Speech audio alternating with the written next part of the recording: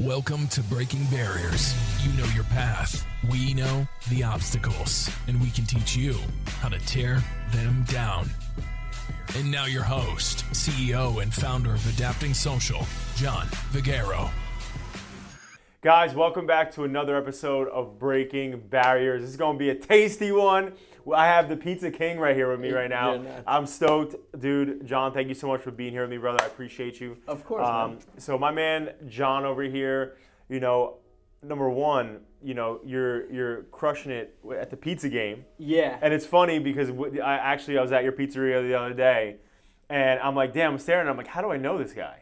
And then before you know it, I figured out that at PJ's, I used to go there and you were at PJ's. Yes, as a young kid. So that's what was cool about it was you already know a little bit of history about me, right? Like you started, or when I started literally in this industry, like growing up in this industry. Right. And I don't know, during the years that you were there, but I remember like early 90s, if you walk through there, you would see like pictures on the wall of me and my brother like stirring sauce as babies. Oh, I love it. That's how crazy. That's how, wow. Yes, that's how young we were in there. The sauce is in your blood. Yeah, yeah, exactly. And it literally went from working, all those years in the pizzeria with them, to me eventually transitioning out and having to grow and go do my own thing. Right. So like in the my first store I got was in Ocean Township. Mm-hmm. We grinded that out over there. We sold that. I got out of the business for a little bit. And basically, dude, like I feel like I expanded, right? You went corporate for a little bit, right? Yeah. So really, what happened was when I was growing up in the industry with my dad, I was basically learning all, I would say, cooking, all the culinary end of it. When I branched out and went and did my own thing, that's when we got a real taste, or at least for myself, I got a real taste of the business aspect, right? All the back of the house, all, the finances, everything else that goes in it. And it was crazy. During that time, I actually got discouraged, dude.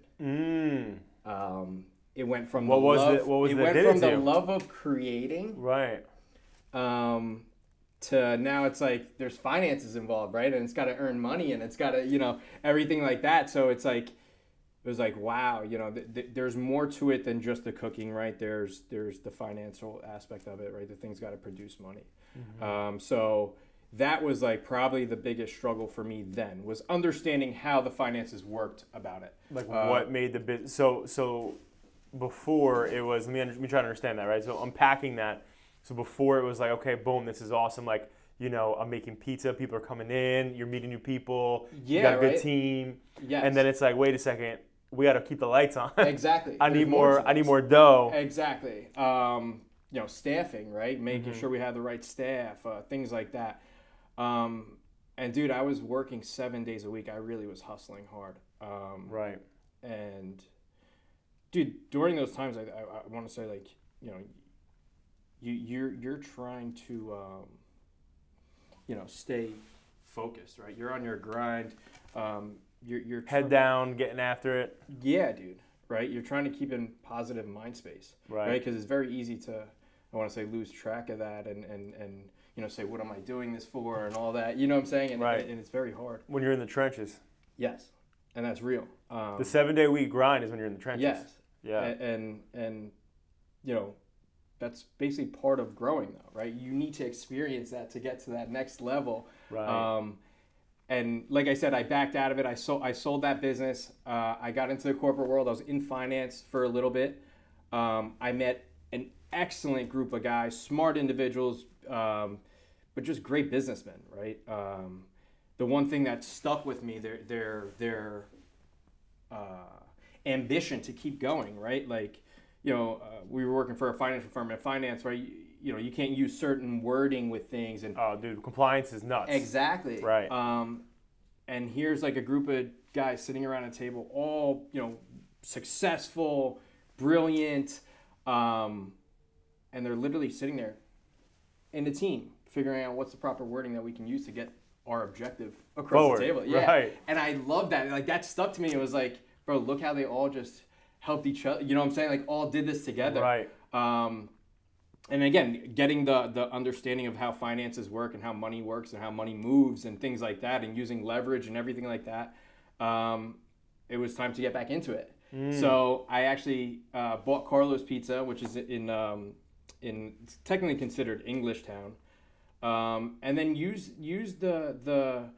leverage, used everything that I basically learned in that financial industry. But not only that, but the traits, the discipline, everything that they use, like watching how, like, you know, their daily grind, even for them, like I said, successful people, but still putting in 13, 14-hour days. Right. You know what I'm saying? And people think, you know, it's, you know, again, I want to make that money and have more time off, dude. And, bro, it's literally a grind. Yeah. It's literally a grind. It's no joke. And I think one of the things, though, too, just to unpack what my man John's saying right now, we got John Squared here on the podcast. Yeah. So, but one of the things that my guy John's saying right now that I want to kind of unpack for everybody is that, like, you know, there are so many different elements to running, or, well, let's just call owning a business, right? Yeah.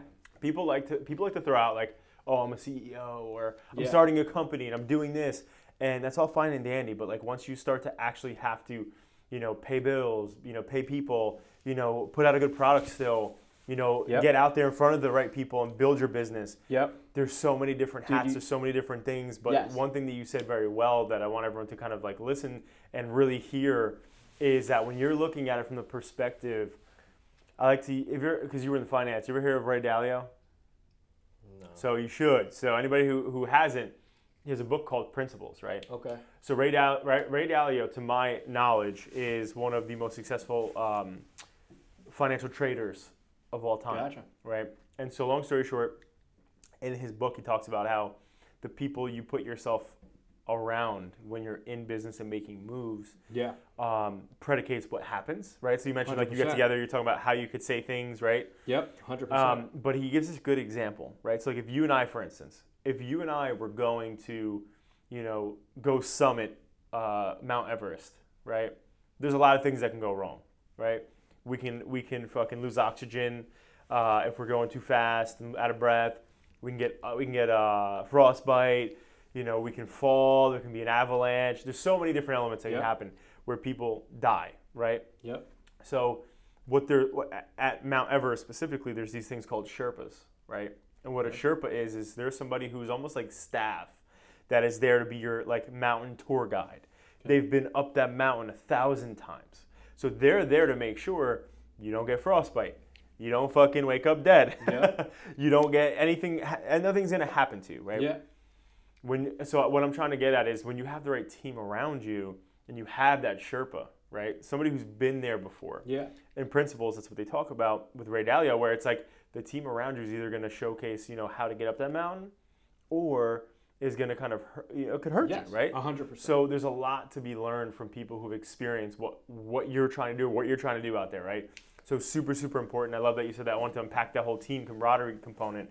But, you know, one of the things I want to ask you, though, too, so there are so many, I know, you know, people out there that watch Barstool Sports and, like, look at Dave Portnoy going to review pizzerias and do all those other things, and pizza's kind of becoming a lot more popular, right, in terms of just, like, the way it looks to be a pizzeria owner. Yeah. It's a little bit more sexy than probably it ever has been, right, because of the industry. Yeah. Do you find that situation, though, for you has, like, are you, like, for instance, would you want to be on, like, would you want to have somebody like that come review your place, or is it kind of like not looking for that attention? Like, what's your, because I'm curious what pizza owners think about that. Yeah, of course, right? Of course, everybody wants the publicity, right? And well, I know a couple people who are like good places that like don't. They're like, I don't want him to come here and like shit on our pizzeria because right now it's like people like it. Listen, dude, you could say again, you want to come shit on the pizzeria, whatever the case may be. Right. Again, I get going back to that old saying, right? What is it? Bad press is better than no press, right? Like, to me, it's the exposure, right? Totally. To me, the feedback, right? You know, gives me insight of how I can go and make it better, right? He might not be giving me the key to what that is, but you know, it shows me that I need to do some work. Right. That's one thing I gotta say that I do love, right? Honest feedback, true feedback. Yeah. You know what I'm saying? Because as a business owner, you need that to keep innovating and making it better and keep, you know, I want to say it's like you're always creating in some type of way. Right. You mentioned all the hats you wear as owning a business, right? That's, again, and finding the help, right, to alleviate those hats, right? Now you can wear the hat, right? And you're doing this now. Right. Bro, that's a huge struggle. And what I've seen as I've grown through, you know, my years, just finding right people, right? Finding, again, the people to work inside your business, the friends to associate yourself around, because that has a lot to do with it as well, right? Finding a good support system. Right. Dude, but to me, it's like if you have that dream, if you have that ambition, that goal, that whatever, you're going to do it, dude. Yeah. You just got to keep working on yourself. So what I love, one of my former clients from forever ago, he gave me this good saying where he was like, when your why is big enough, you'll always figure out how, right? And the example he gave me, which is so critical to understanding that, was he goes, and I'm going to put you in that position, right? Let's just say, you know, who's the most important person in your life? Right now? Right now. I would say my mother. Okay, right. My mother, my brother. So let's say it's either ma or it's the brother, right? Yeah. So if we're sitting here in the scenario, right, where you come into you know your house and you see, holy shit, my mom's hanging off of the side of the roof. Yeah. Right.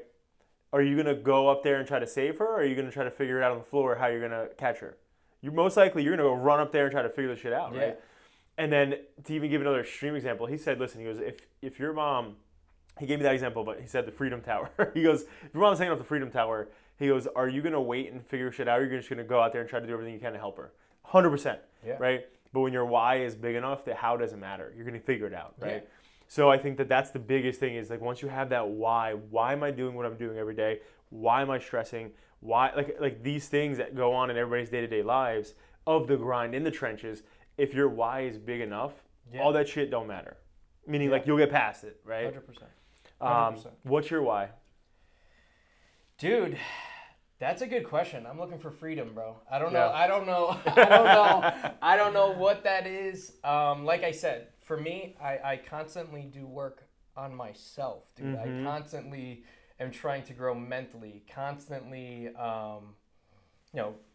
listening to podcasts, reading, certain books, depending on what's my, issue or what's my, thing that I'm trying to overcome, right? Right. And then who you're seeking those resources from, right? Mm-hmm. Are they somebody that's got what you're trying to obtain, right? Right. Are they going to give you something incredible? Right. So yeah, like I said, I would say it's more my freedom in the sense of time or money. Bro, a little bit of both. A little bit of both. This. I'm gonna say my industry, but I gotta say I'm sure it's everybody that's in business. Like, dude, right. Yeah, you want both. Yeah. Right. Again, we all want money to survive or whatever, and everybody's limit of what that is everybody's own thing. Right. But to me, it's like if I can literally be done with. I don't want to say it's the grind. The grind I love. It's the having to go back to. I don't know what to say, dude. I don't think. Listen. So let me clarify something. Let me jump in on this thought here. Go ahead. So I think what the difference is though. Maybe you can put it in better words than me. Yeah. So listen. So I think one of the things that you start to realize. No, it's good, man. It's good. It's you're being real, right? So that's all that matters. But one of the biggest things, like when I speak to different people that I would equate to successful, whether that's through financial measure or charitable measure, there are people who are super successful that are just in, nonprofits, right? Like saving lives, helping people every single day. Yeah. That's success, right? Yes. It depends, obviously, beauty's at the eye of the beholder. But I think one of the biggest things when I speak to people who are successful, whether it's a pizzeria person or whatever, like I'm going to give a quick shout out to Frederico's Pizza and Brick. Freddie, I've known Freddie for a long time. I'm sure you know Freddie from the industry. We're down the street. Yeah. So, but like one of the things with Freddie is like, he's opened a bunch of, successful pizzerias, right? Yep. He sold some, sold this, did that, whatever. But the cool part though is like, you'll see him in the pizzeria a couple days a week. He's not there every day now. Yeah. But like, he wants to be there, right? he doesn't have to be. Yeah. He wants to be to keep his time, pass by time, go see people, do his thing. He doesn't need to be in the pizzeria anymore. Yeah. So I think when you look at that, what changes, I think, as you get older, when you're doing the right thing, is like it's not about the hustle anymore, right? When you hit a certain point in your career, yeah, it's like cool because like I always tell my team, like if you ask any of my team members, I was always like hustle, like no sleep, sleep when you're dead, yeah, blah blah blah, and then I got older, I got married, I think that's and it the changes. freedom that I'm reaching for. Yeah, right? yeah. Again, I'm still on that. What's next? What's going? What are we doing? How right. are we moving? How right. you know what I'm saying? How are we right. keeping pushing this up the mountain? Right. Right. For me, stagnant is not fun. Right. I'm sure right. for a lot of people it's not. No. Fun. What are some of the things? So what are some of the things that you're working on right now? So right is there now, anything top of mind like that? You're like, so boom. so that's what I was trying to get with this. Right now, I'm actually working on a ghost kitchen concept. When you actually came to visit, you were sitting back there in that little ghost kitchen. But what led to that, again, was part of the story, right? Like as you started wearing all these hats and all these things that we were talking about, dude, it's crazy, dude. Mm-hmm. And you're trying to find the right help, and you're trying to put the right people into management and things like that, and to keep growing, to keep scaling, getting bigger. Right. And what happened was when COVID happened, dude, there was like a switch in everything was just takeout, pickup, everything like that. And it was like, it felt like an easier time. Right. It really did. It right. really did. Like there was no, people were doing curbside, things like that. I was like, wow, this is cool. Like imagine having a shop just like this. Just always. Exactly. Just always. And then it was like, I was experiencing just getting regular staff, right? Like counter help, phone people, delivery people. And you're running around and again, people on the other side calling for their orders, right? Customers, they don't understand what you're going through on a daily basis. They don't, you know what I'm saying? They just want what they want because they're paying for it, and that's that. Yeah. It's not their problem. Exactly. Right. Exactly. Dude, and you're just, I was sitting there like, bro, this is nuts. So, again, obviously, at night, right? You're hanging out in bed or whatever. You're scrolling through your phone. I was actually looking. I forget what I was looking at. And I came across this guy who's like said something in his LinkedIn about ghost kitchen. I'm like, what the hell is a ghost kitchen? And I look up this concept and I'm like, wow, this is actually be great for my brother. That was like the first thing. My brother's into culinary too, loves it. I was like, bro, this would be perfect for my brother. He can get into it. It can't be a huge, overhead, everything like that. He's married with kids. In this industry that's like so hard to accomplish. Right? Totally. Right. So I'm like, wow, this would be perfect for my brother. So I was speaking to my brother about it. I'm like, bro, we'll set it up. It'll be great. Nah, I don't know if that's for me. I don't know if I want to do that. And then I'm like, all right, whatever. I put it like, I was just like, whatever. Just put it on the shelf. Yeah. And then, but I always had this thing of owning like this Neapolitan style pizzeria, right? Mm-hmm. And I'm like, bro, I should just do my own little concept. Right. So literally with the extra space that we had at Carlo's Pizza, I set up in that back area. I set up a little, which is beautiful, by the way. Thank you, dude. Yeah, I set up really like nice. a little Neapolitan bistro back there. We're calling it Bari Neapolitan Bistro. I set that up back there, bro. It literally, what I've designed, literally simplified. And it's not what I designed. Like I said, it's a ghost kitchen. It's out there. They exist. If I can develop this brand to take off, right, that's where I see myself growing, right? Again, it's a small concept. It doesn't afford a lot of overhead. Doesn't need a lot of staff. Right. And my idea would see somebody who wants to actually, open their own and be in there and run their own kitchen and do that for themselves. Right. And hopefully, if I can develop the brand where these things are sustainable for an individual, whether it's a chef himself that wants to go and open up and do these little shops, that's really my goal. That's where I'm trying to take that to. That's cool. Yeah, dude, I'm excited for it. That's very cool. And so that's awesome. I'm excited. Obviously, towards the end, we're going to plug that. So we're going to tell everybody where they can find you. You know, Cool. where's Carlo's at. Yeah, dude. And I'm stoked on that, though. Obviously, I tried that pizza in that back crazy oven. That made the pizza I 5 brought seconds. You guys some, Oh, you're the man, dude. You're too good to me. But so tell me a little bit about in your personal development, right? Yeah. So what is something you're working on right now for your personal development? You mentioned things that, you know. Bro, personal development. It's funny because I'm a big Grant Cardone guy. I listen to Grant Cardone like it's my job, right? Yep. Sprinkle a little Gary Vee in there, right? Yep. I want to say there's one thing that Grant Cardone says, right? It's like you gotta pull the trigger. We can talk about, you know, I can listen to all the podcasts I want. You can read all, you know, but it's actually doing the investing, right? Correct. And I think when we first met, I sort of, you know, touched up about this. I was trying to pick your brain on what you're doing and things like that as far as personal development. But yeah, dude, my next thing that I want to go out to one of these events, dude. I want to see what like it's one of those Grant Cardone events. Whether it's Grant Cardone, you know what I'm saying? Yeah. But I really that would be the next thing that I would want to go and do. I did a Tony Robbins. Obviously, like I told you when I was in your Ghost Kitchen, that I did. I had Grant on my podcast, so which was cool. So I didn't do his 10x thing, but I did Tony Robbins. And Tony Robbins, dude, was insane. I had somebody else tell me, actually, when I was younger. Again, when I had my first store, bro. Like I said, I financially I was doing good. Yeah. Mentally, I was trying to hang on. Totally.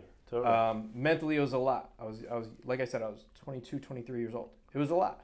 No college experience. Same. Bro, and that's, by the way, that's why you sort of got into it a little bit. Yeah. And I connected with you on that. Right. You know, to hearing your story a little bit, and like you like touched on it, and I was like, okay, now I view you through a different lens because you can relate to some of the pains, right? Like nothing was handed to you. Yep.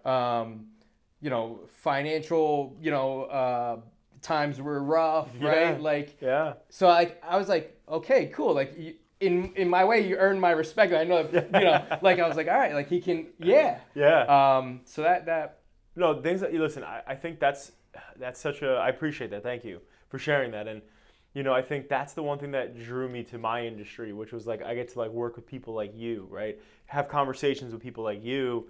And people out there who, you know, are grinding, they're getting after it. They have some sort of crazy story that attributes to why they started their business or why they had to make a move. And, you know, there's so many different variations and so many people that have been through the fucking ringer and hell and back, right? Bro, and again, you know, I don't know how personal you want to get or whatever the thing is.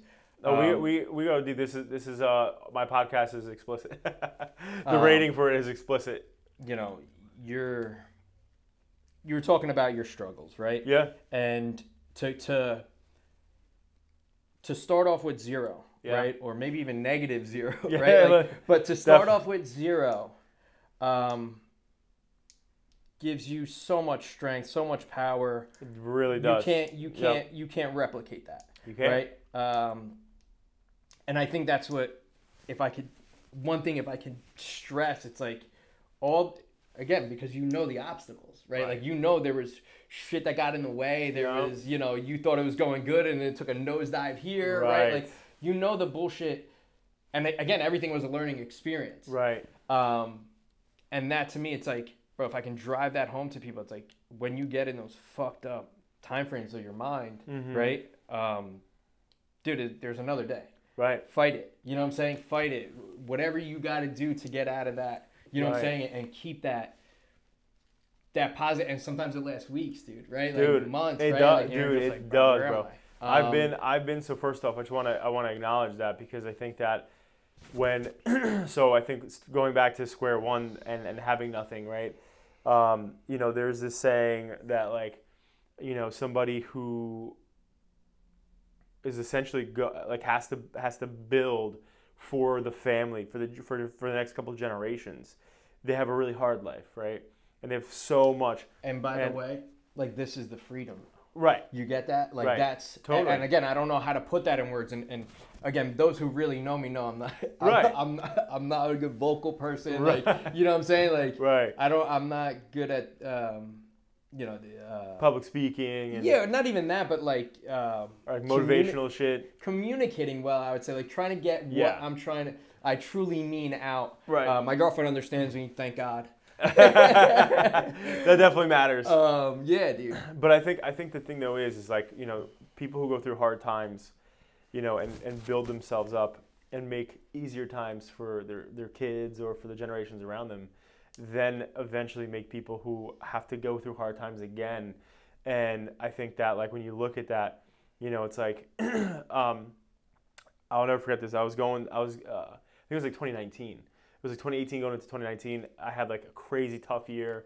We had teams, team members that were leaving. We had team members who were letting go. We had clients leaving. We had like a bunch of shit going on at once. Yeah. And I remember just like... And that is like a blow to the chest when you're going through. Dude. Especially when this is you, huge. right? Like, I get we're a team and whatever, right? But you know where you started, right? Totally, like, it's totally. Like, bro. So that was, for me, that was one of the more tough times. And I remember one of the things too is like, there was certain times throughout that time period where it was like, damn, like, when are the waves going to stop hitting me, right? Because you keep ducking, get up, boom, boom. Yeah.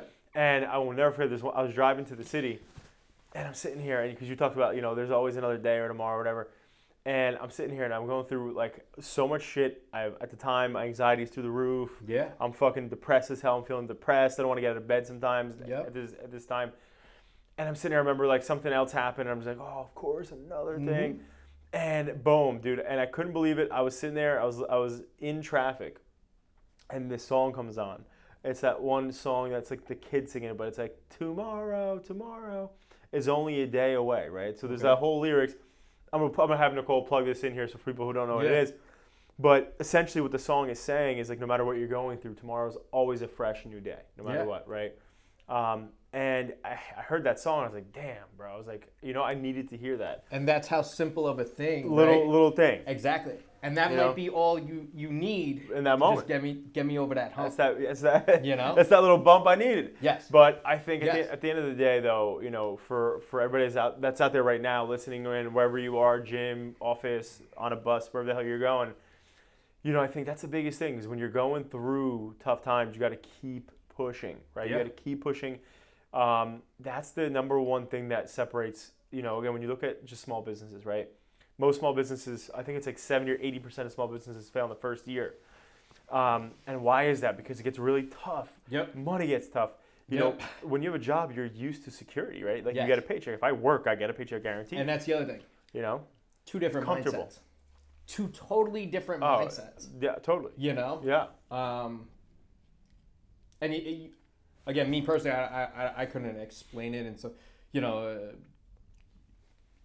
it's just taking on it. I don't know. I don't even know how to put it in words. To be honest with you. It's and listen, two different mindsets for sure. Yeah, I'm the John translator today. Thank you. That's fine, dude. That's fine. But no, because you're saying it, and I kind of vibe with what you're saying already. I'm like an empath, so when I'm with somebody, like it's weird, but essentially what I think you're trying to say though, and I agree with you without question, is the fact that like, there 100% is two different mindsets, right? Number one, there's, again, what you talked about working 7 days a week, I'm sure over 10, 15 hours a day sometimes. Yeah, easily. Easily, right? Whereas like in a normal mindset, like that, fuck that, I'm not doing that. And that's my point. So it's just too different, and that's fine though, right? Because again, without that mindset, not everybody can be owners, right? So exactly. At the end of the day, it makes total sense. And listen, we're getting close to the end here with our segment. I do want us to. So now I like to look at legacy, right? My man's sweating bullets right now. I am. So when I look at legacy, you got me on the spot. When I look at legacy, right? I look at the long-term game. Obviously, what we want to leave behind on this planet from the time that John was here, right? Both Johns. So I like to reverse engineer that whole thought process, right? Because a lot of times, like, okay, boom, here's what I want to become, here's what I want to leave on this planet, right? And the only thing that is actually going to be left on this planet for hundreds, if not thousands of years, is your gravestone, right? Yeah. And on your gravestone, most people have loving husband, this, that. Dude. So what would yours read, given who you are today? Bro. And what would it be? I don't know what would be said on my gravestone. Why'd you do that? Why'd you do that? What would you? By the way, we got some before while he's thinking of that. Boom, we got some pizza ready to go here. Yeah, dude. I don't think it's, bro. I don't know. Here's what I want you to think about. I don't know. Here's what I want you to think about. I know that however, I don't know what I would put into words on there. Right. Right. But I know that my legacy, like the people who I did touch along my way, right? Mm-hmm. I want them to get the best version of me at all times. And it's when I'm gone, right? And again, this is everybody's thing. I only want good things to be said about me. As I move through my life, dude, it's, I don't want to burn nobody. I don't want to, I just want to be a good human. I don't know, dude. I don't know. So hold on. Let's unpack that. Let's unpack that. I like this. You put me on the spot too much. That's it. Johnny on the spot. Dude, you're nuts. So all right. So let's unpack that. I got to prepare better for these if we're gonna do these. If we're gonna do more of this. So all right. So listen. So dude, essentially, in that unpack, I think what you said was good because it was genuine. You could tell it was genuine. You felt it. It was real. I felt it. But I think the biggest thing is you gave it 100%. Bro, to the people around you.